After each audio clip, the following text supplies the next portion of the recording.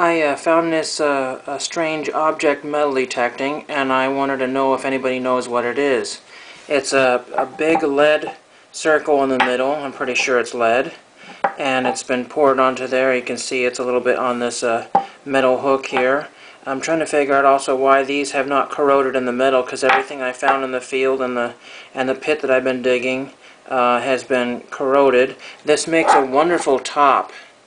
Let's see if I can spin it there. I mean, that's not what it was for, but that's really pretty cool. So if anybody has an idea what this is, what this kind of figure eight thing with lead on it is, I don't know. If you know, leave in the comments what that might be, and that's kind of an interesting thing I just found today. Thank you.